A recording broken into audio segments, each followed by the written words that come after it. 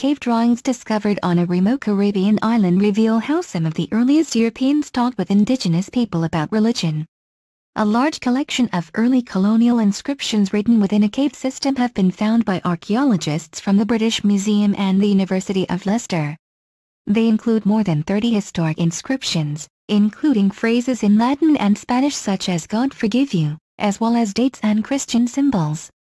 The findings provide dramatic new insights into some of the earliest interactions between these two very different cultures. They have provided new understandings of colonial processes that are more nuanced than mere oppression, domination and, in the case of the Caribbean, indigenous extinction, the researchers write. The inscriptions were written by named individuals within the cave system. 3 major phrases are found in the caves. As well as "God forgive you," they include plurificities or "God made many things."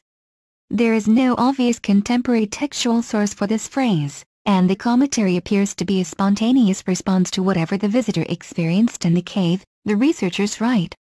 The phrase may express the theological crisis of the New World discovery, which throws the personalized human experience and reaction into sharp relief. The third Latin inscription, "Verbum caro factum est," is a direct quotation from the Vulgate version of the Bible, the Gospel of John 1:14, and translates to "And the Word was made flesh and dwelt among us."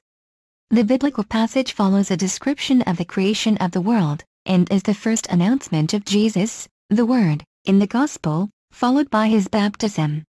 This is one of the best known of all chapters of the Bible, and would have been familiar even to Christians without any formal Latin education. The researchers say that the nature of these drawings gives us an idea of the tone and personal context of this first encounter. The results have been published in a paper, in Antiquity. The findings are on the island of Mona, which lies on the Atlantic route from Europe to the Americas, and was recorded by Christopher Columbus on his second voyage in AD 1494. The researchers say the drawings provided new understandings about the formation of emergent cultural identities in the Caribbean that challenge historic accounts of indigenous extinction.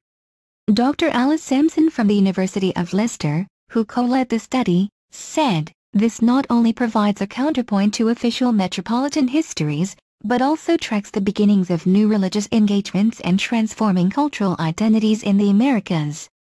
Communities on the island of Mona were exposed to the earliest waves of European impact during a critical period of transformation and the forging of new identities.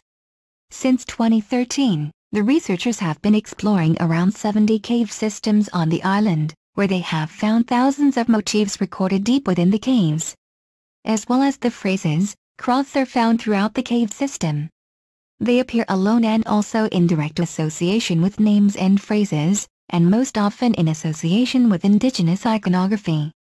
A study of the stroke sequences has found that the vertical line is drawn first and the horizontal line afterwards, from left to right, in the gesture of a right-handed blessing. The crosses are usually placed in dominant positions over cave entrances or on high walls. In addition to the Christian symbolism and religious phrases, the cave walls also bear a series of dated and named individuals. These include Miguel Rapal 1550, Alonso Perez Roldan El Mozo 1550 August, and Alonso de Contreras 1554. Other 16th century visitors include an individual named Bernardo, who wrote his name after the inscription Verbum caro factum est, and an anonymous visitor in February 1554. A Captain Francisco Allegri also wrote his name prominently in one of the cave chambers. Dr. Yargo Cooper from the British Museum, who co-led the study, said, "This research reveals a new perspective on the personal encounter between indigenous populations and the first generations of Europeans in the Americas. This is a unique site that helps us to understand the origins of cultural identity in the Americas, the start of a process that continues right up to the modern day."